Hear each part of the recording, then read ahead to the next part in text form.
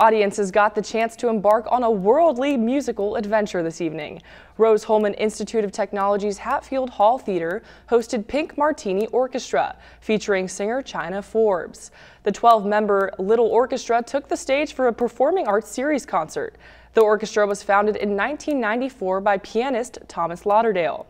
Lauderdale has a passion for producing beautiful, inclusive musical soundtracks. His songs are composed of classical, jazz, and old-fashioned pop music. Organizers say these monthly performances have brought so much joy to the community.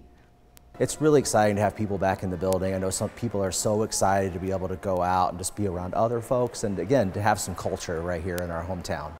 To find out how you can attend next month's Performing Arts Series concert, we've linked you to that information on our website. That's WTHI-TV.com.